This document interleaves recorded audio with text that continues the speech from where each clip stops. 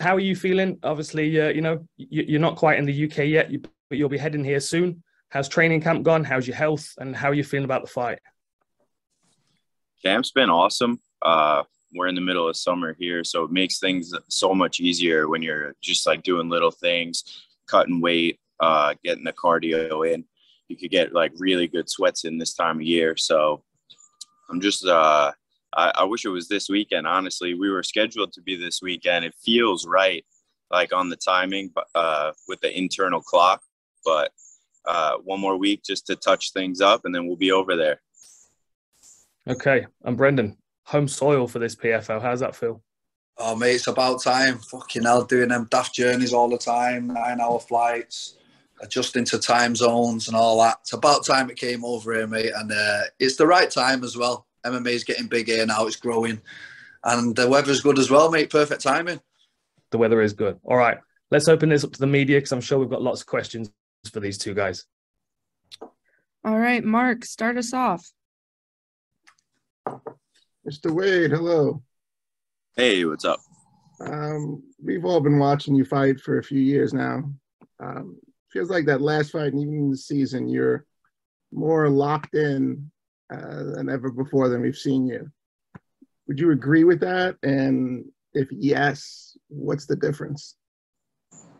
I didn't realize that it was you at first. Sorry about that. What's up? Yeah, no, I feel very locked in right now. I can't lie. I feel like this is the best that I've ever fought consistently. Things just seem to be like really clicking for me right now. I think it's just a combination of coming into my own, like who I am as a fighter, and believing in myself. And that combined with my physical abilities, it's just it's showing right now, and I'm thankful for it. Okay, what's that feeling like in the cage now when you feel like you are dialed in and everything is clicking? Do you feel like a physical difference, a mental difference from the past? Yeah, absolutely. In the past, I used to stress myself out, especially like, the UFC days. I would overthink things a little bit. Now I just really just enjoy the fights. It's hard. You fall in love with things, and then sometimes in life you fall out of love with things. And I think there was a time in like the middle of the career there where maybe fell out of love for a couple of different reasons, but now that passion is back. It's been back since my drop to 45, and I think that's what's reinvigorated me for sure. All right. Thank you, sir. Thank you. Breeze. Hey guys, it's Breeze with the MMA Breeze. Just kind of the same question for both you fellas. What do you make of each other's performances in the tournament thus far, getting up to this point? And with all the banter between you two, would you guys be open to having a beer with each other when this one's done? Let's start with Brendan. First of all, performances. Not the best, I'm not going to lie. I've had certain situations going into them fights. I'm very honest with myself. And I think coming home, being back with my original coaches and being fucking injury-free, mate, like, honestly, that is the key for me. And finally, I can put my hand on my heart, look everyone in the eyes and say that I am, and I can finally let everything go on August the 20th. Chris, over to you. Well, I think, like I just said, that my performances, I've felt really, really good about what we're doing in there right now. My fight with Lance, I feel like it was a tough one because I really like Lance, but I felt like it was really clean. And then I built on that with Kyle. So right now we're clicking on all cylinders, and I just can't wait to get over there. Heck yeah. And when this is all said and done, would you guys be opposed to cheering a Brewski together? Nah, I don't like this guy, mate. There'll be no fucking beers or brews for him. Yeah, I mean, To tell you the truth, Breeze, I could give a shit less, man. I don't really like. It's not too often that I've like become friendly with the guys that I compete with. It's not something that's like I feel is important in professional fighting. So I'll be having beers with my people, and that's about it. Cool. Good luck, fellas. Thank you. Thank you. bro. Jonathan.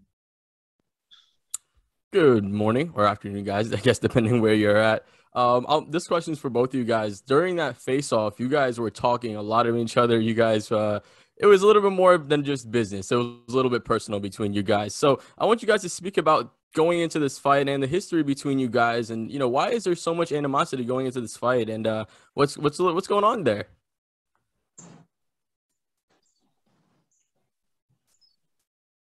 Go for it, Brendan. Well, first of all, I didn't know there was any face-off. I didn't know what was going on. I was on the bus about to go home, back to the hotel.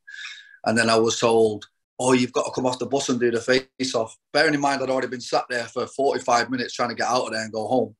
So I was already pissed off, like, all right, where is he? Let's go and do it. I get in. And then, I don't know, we're just yapping. I'm yapping. We're heat at the moment. We both just fought. We're fighting. There's animosity. And that's all there is to say about that, really. What about you, Chris? Yeah, I mean, listen, I didn't say a word going into the cage. As soon as he stormed in, I mean, I guess he was aggravated that he was waiting on a bus because he went right to it. Calling it personal and then calling it like fighting, I think is they're very close things.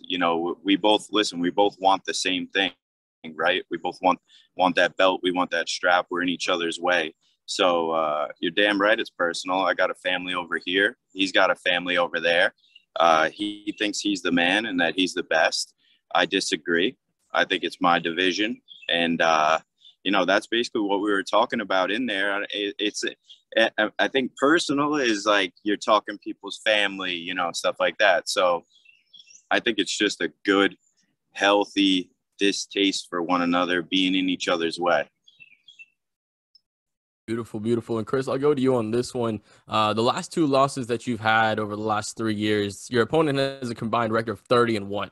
So you're going into this tournament with a little bit more of an advantage. You've had a little bit of those losses that you can learn from. What skill sets are you taking into this fight that you feel have an advantage over Brendan? I mean, I'm a lifelong grappler. So if you want to talk about and pick out like specific skill sets that are an issue, I think, I don't know too much about his upbringing, but I think he's probably a striker more so growing up, especially like over in Europe, they tend to strike a lot.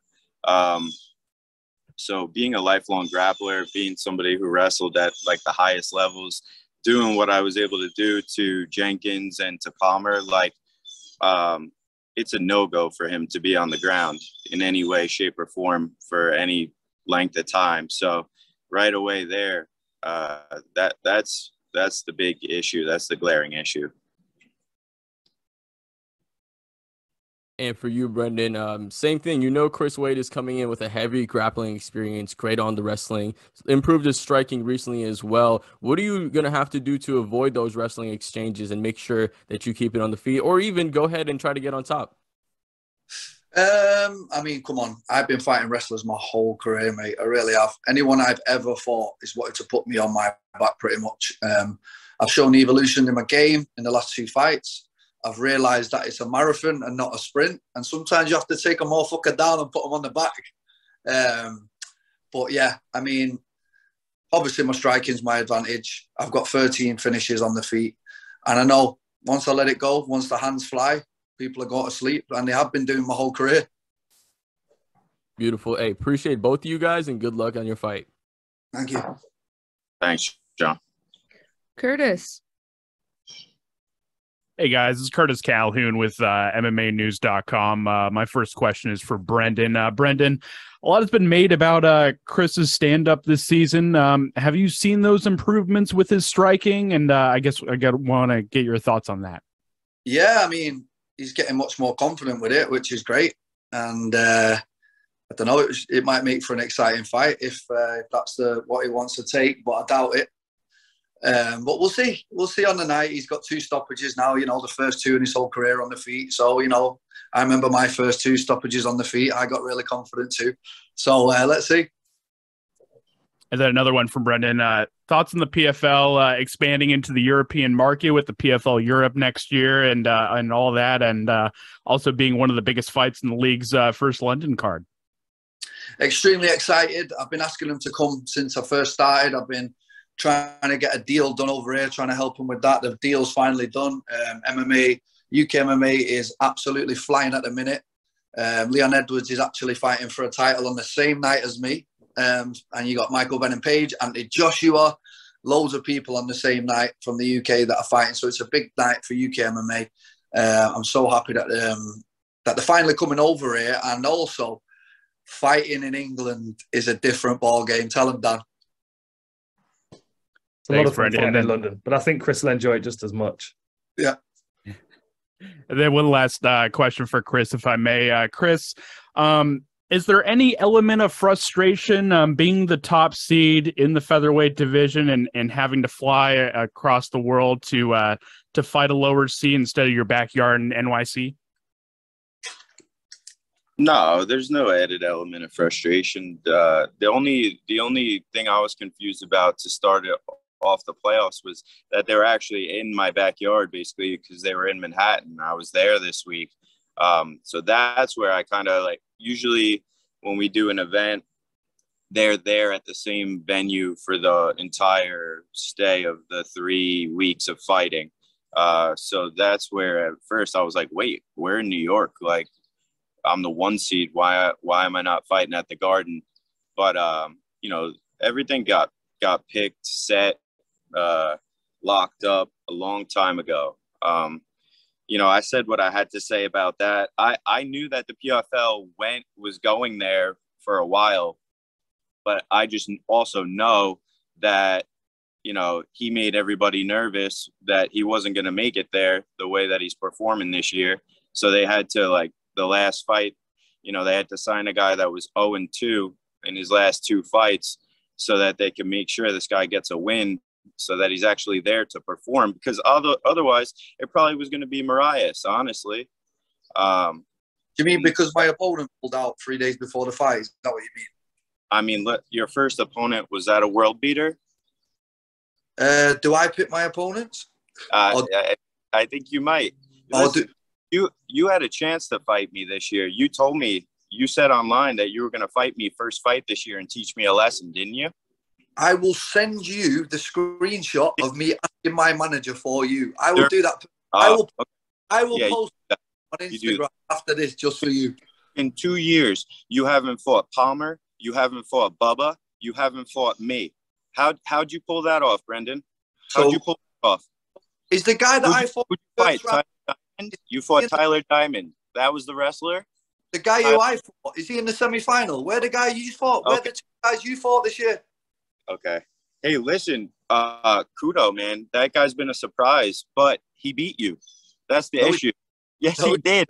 Hey, listen, technically, you didn't win shit, okay? And the second fight, they dragged you in there. Like one of those top players. They carried you in, bro. They carried you. No problem. Keep the same energy, bro. My energy is here, bro. Listen, something that you don't understand, you're playing on like, oh, he's whining, this and that. My money stuff that with the PFL, that's got nothing to do to you. I will fucking fight you for free in the road. You understand me? In the road.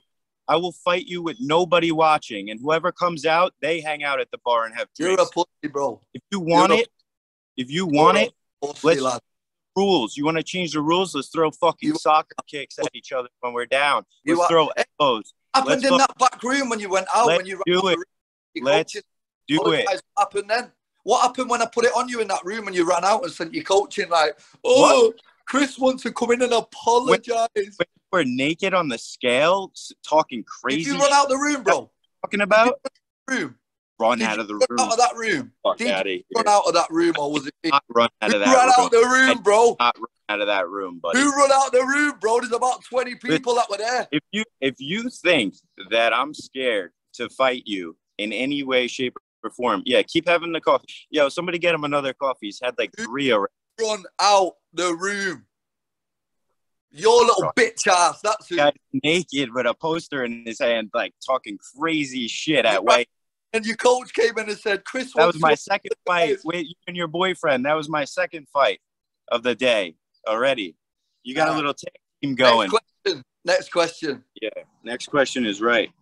Now you can see why we did this call for you guys. Okay, that's all I got. Question. Thanks, guys. Appreciate it. Danny. A question for Chris. Chris, you weren't originally happy with the move to the UK. Now that the fight is not that far away, how have you, I guess, coped, or what are your feelings towards going to Brandon's territory and fighting him there? You know, I've talked about this a little bit before, but I'm genuinely excited to go over there. You know, this is going to be my 30th pro fight. I've fought overseas already before. This is not my first rodeo.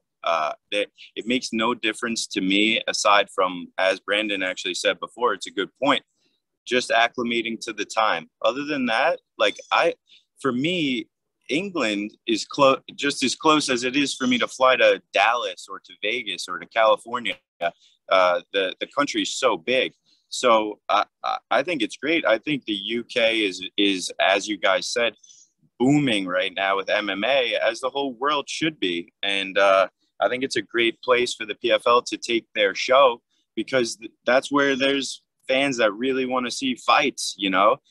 In America, sometimes we get a little distracted by, like, you know, we got football, we got basketball, we got hockey. There's a lot of different things to pay attention to.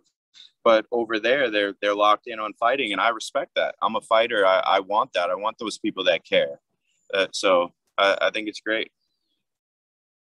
And in a way, when the fight does materialize, obviously you intend to win, and that's your main goal. I know it's enemy territory, but is there some degree of satisfaction that you will hand a loss to Brendan on his own ground? Oh yeah, it's absolutely amazing. It's going to be a culmination of him being carried through the entire season, then to do it in his own backyard. It'll just be an I told you so, basically, because I'm a big, big, big problem, whether he wants to admit it or not. And I'm the guy, and that's it. It's just time to go prove that. Yeah, and one last question for Chris, and then I have a couple for Brendan. You don't feel like he's fought the toughest outings in PFL? You feel like he's missed out on some of the bigger names, from what I gather? Yeah, listen, I don't understand what happened. He was on, first of all, when they signed him, I don't even know who he was. He said something about, like, when he first got there, about me not being, I don't know, nice or cordial. We sign a lot of people in weights, in other weights. I don't know everybody, nor do I care. So it was just indifference. It's indifference toward whoever the hell's in my weight and in my way. But since he's been here, they're treating it like it's this, like, Conor McGregor situation that it's not. I saw the live look-in at the bar on his last fight. There was 4 people there, you know. Even if you look at the live look-ins on my fight, in the local town over here, there's 100 people sitting in the place. So I think, you know, they're just sadly mistaken on what his draw power is. I don't know, it goes based on an Instagram following or what, but it makes no sense to me. There's that little bit of jealousy again. There he is. There's the little bitch. I'm not jealous, bro. Listen, you live in a different country. There's different jealousy again. I love it. Football, you got boxing, and now MMA. There's fucking nothing else, dude. What are you gonna watch? Some rugby? Over here, there's a lot of shit going on. It's America, okay? It's a little bit different. Oh, I can see the anger in your face, bro. You are so jealous and bitter. It is scary. Chill out, bro. Listen, you're using words that make no sense, I'm not jealous. I'm not jealous. I'm not bitter. And actually, you know what? I said this to you online. I am happy for as much money as you can possibly make, even though that you and I are not friends. I want you to do as well as you possibly can. And that's genuine. No, I do. Don't. No, you don't, bro. Yes. Why are you lying? Yes, I do. Aside from Lying? when you fight with me, I hope you make $1 million every time you fight. That's the truth. I hope everybody does well, because this is a big family and everybody's got to look out for each other. That's how I feel about it. And from Brendan, what do you make about Chris questioning the level of opposition that you've had as well as your star power? Shaman Moraes. I fought Shaman. After Shaman Moraes, he went on a 3-fight finish streak straight after me. Tyler Diamond was 12-1. He's got one split decision loss to top 10 UFC fighter in Bryce Mitchell. So to call them two not good opponents is a bit stupid. Ryoji Kudo is actually in the semi-finals, and I had a last-minute pull-out. So what is this guy talking about? He's talking absolute rubbish. So whatever he wants to think, let him think. And if you think you're my toughest opponent, then sweet, bro. Next week we'll find out, won't we? Yeah, we will. And just a follow-up, when Chris originally had some complaints about going to the UK last month, you had quote tweeted him and you wrote, "No one cares about you. They will replace you in a heartbeat." Do you not feel like he's one of the, I guess, staples or standouts of the division at PFL? He put some shit on about, someone tagged me in it. It was like, oh, I'm sitting waiting by the phone for my pay rise. I'm like, bro, the phone is not going to ring. Nobody's going to give you a pay rise, and they'll replace you in about 0.3 seconds, which they will. Like, this is a business. They're not asked about Chris Wade, mate. They'll just replace him like that. I stand by what I said. Thank you, gentlemen. Good luck. Thank you. Perry. Thanks, guys. Perry McMahon from UK Fight Site. Brendan, just a quick question. You haven't performed at in the UK since 2018. How does it feel that finally getting a chance to compete back on home soil? Beautiful, mate. I'm going to have everybody there. We're going to have the atmosphere going, and it's a whole different ball game. And I've got my energy behind me in the UK. It's different, and I can't wait to finally do it again. I'm just glad that PFL are coming over. One more question. That, as you guys have said, like the MMA scene in the UK is booming at the moment. I saw that you was in attendance at the O2 a couple of weeks back. How did it feel, like seeing the atmosphere there, and what was the atmosphere like? Incredible, mate. Like, you know yourself, Dan will back me up. Like, he's fought all over the world, so have I. There's something different about fighting in England. There really is. It's a different energy. It's a different aura. The fight fans really fucking love it here, mate. They really get behind their home fighters. And I think that's what's going to make such an electrifying atmosphere in the building. I really do. Brilliant. Thank you, guys. Cheers, mate. Jay Anderson.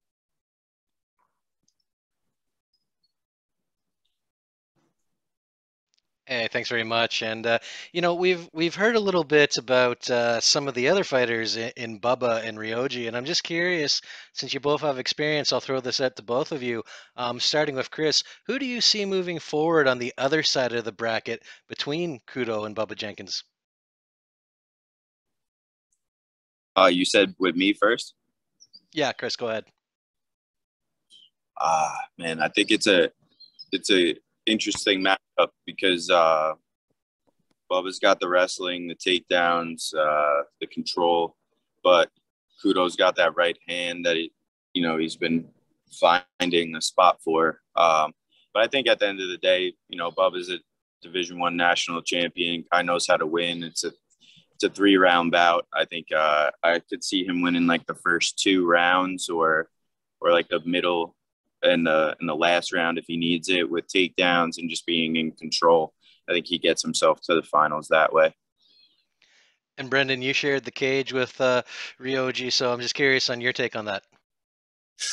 Ryoji Kudo is the fastest guy I've ever fought by a long stretch. He surprised me in that fight of how fast he was. He was very agile. But like Chris touched on there, Bubba's a national champion wrestler. I managed to take him down a good few times, but I also set it up with the striking, and that's kind of what got him down. So I don't know if Bubba has to set his shit up. He can't just go in and shoot in off the bat like that. Very interesting fight, and I'm going back and forth in my head the whole time. And last one for me, for Brendan. I mean, we've talked a lot about the atmosphere in the UK and what you're expecting. And I know it's been a while since you fought there, but, you know, when you are in the cage, do you hear the crowd? Do they play a factor, or do you turn that out? Good question. I mean, I did have a boxing match over here November last year. So it's not exactly true to say that I've not fought in the UK for that long. And when I did have that boxing match, it made me realise how much I miss fighting in the UK. It was brilliant. The crowd, the energy, walking out, just loving it. And then just being in there. It's like having free arms and free legs, mate. It really is. All right. Well, looking forward to it. Best of luck to both of you. Thank you. Amy? Hi, guys. Thanks for having us today. First up for Chris, I'd be interested to know, you've spoke about respecting your opponents, but also not really. So yeah, you respect your opponents, but you like to fight people that you have bad blood with. You don't want to be fighting people you're friends with. And I wondered, is having a bit of beef with them almost like your mental edge? Do you need to rile up a little bit of that for you to really want to get in there and beat them up? No, I don't think so. I don't need that. I don't need to create that. Like the first fight of the year for me with Lance. Lance is someone I've known since high school wrestling. Our two high school teams wrestled against each other. I've always had respect for him. I've always considered him to be a friend. One of my best friends growing up went to Ohio State with him. That was his roommate when they were freshmen together. So it was literally couldn't find an ounce of anger anywhere on that one. But you still go in there like a professional and you fight hard. You fight to finish the guy. So I don't need it. It just really helps me when I have it. I'm someone who I just do well when there's a little animosity involved. Some people don't. Some people like to be more relaxed, but I think that if I hone it the right way, that it's definitely an edge for me. Thank you. And for Brandon, where will I start here? So you have Irish roots, Irish family. You fought in Ireland before in the 3 Arena, and very Irish name. And I'm interested to know what you make of all the recent signings and PFL's move to Europe, specifically for Irish and UK fighters, and the significance of that for people wanting to bridge that gap between their early pro careers and the higher levels, and what you make of this format for fighters in this region of the world. That is a fantastic question. That's the best question of the day. So thank you. Cheers, mate. Yeah, mate, incredible. I'm so happy that other people are getting the benefits that I've had. PFL have changed my life. They really have changed my life, and I owe them so much. And I'm just so happy that they're coming to these shows now, and they're going to start changing other people's lives. But there's a massive but in here now. Anyone who thinks they are walking into PFL and it's going to be an easy road, forget about it. It's the most mentally and physically draining thing you will ever do in your life. I've seen other fighters talking about it, Mercier the other day and everybody else. And if you think you're just walking in here to pick up a few paychecks and have some fights, forget about it. It's going to be a long road. It's going to be hard. It gets real tough, but only the strong survive in here. And that's the truth. And finally, for myself, just how is it that you keep morale up in this type of format? Like, you've talked about how mentally draining it can be if you're dealing with injuries, the travel, etc.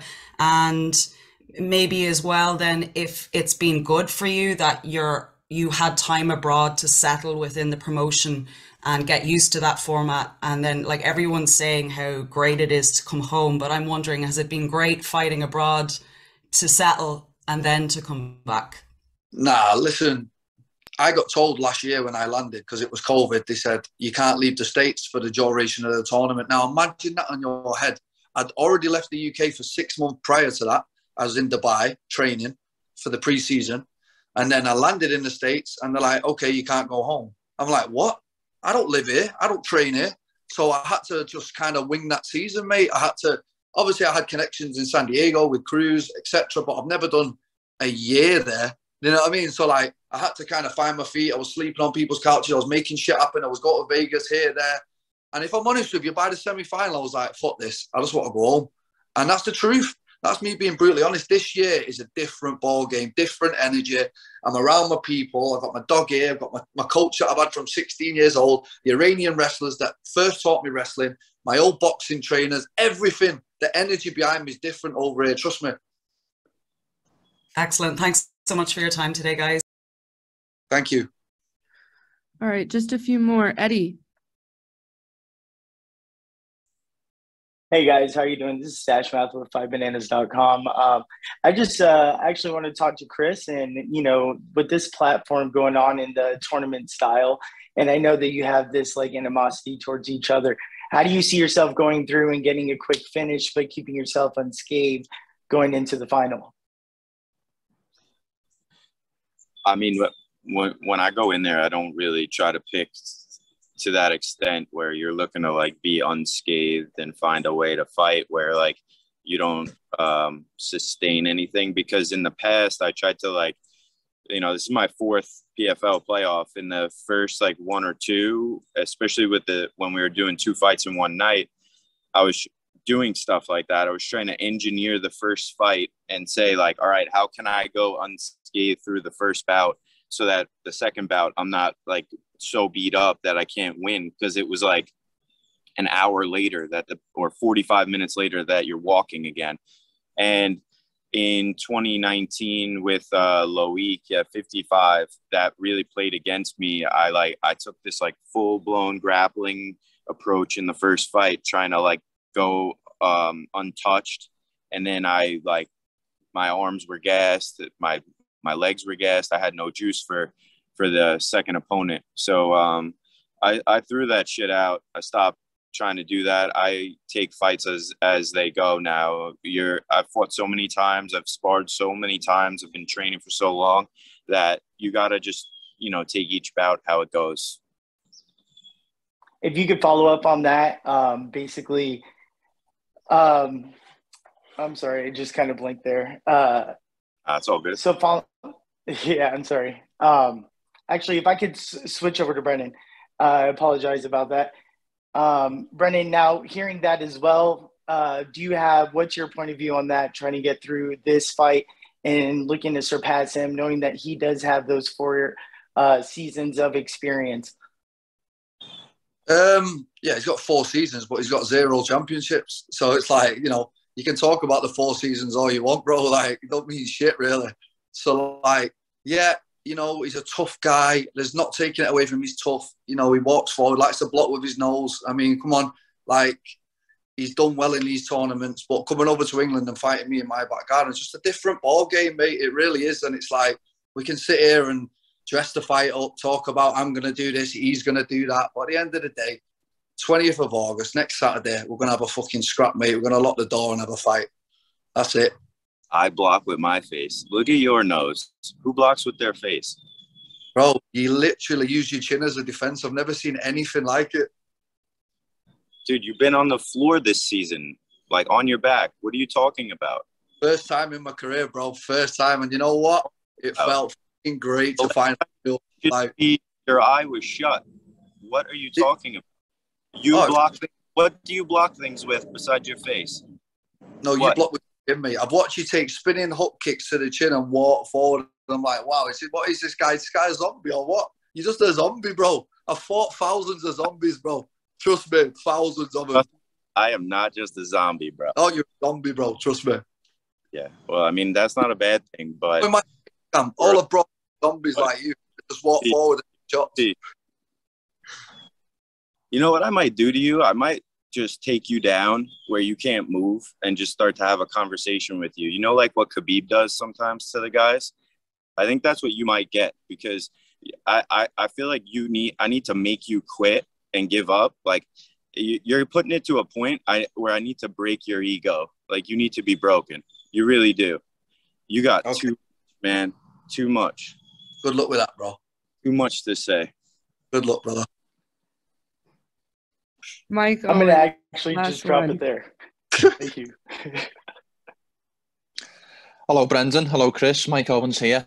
Anyone who's been on this call this afternoon or who's followed the build-up to this fight can see the tension is evident between you two. So I'd like to ask both of you individually, can you give me one thing you feel your opponent does better than you, skill set-wise? Chris, your first seed, so I'd like to ask you first, if possible.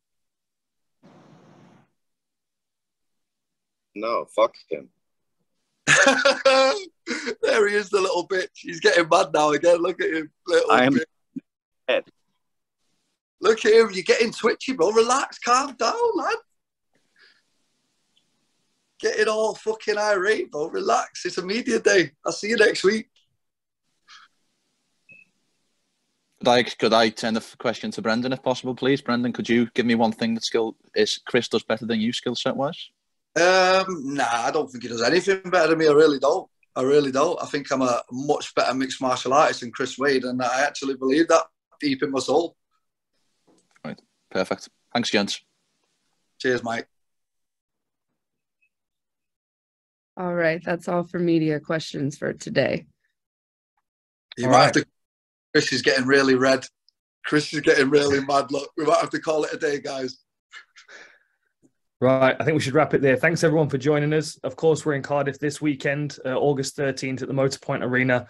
And then the weekend after, we've got this fight as well as the women's featherweights on the women's lightweights on the card as well. August 20th at the Copper Box Arena. Brendan, thank you. Chris, thank you. Safe travels over. I'll see you both in a week. Top man. Cheers, brother. Thanks, everybody.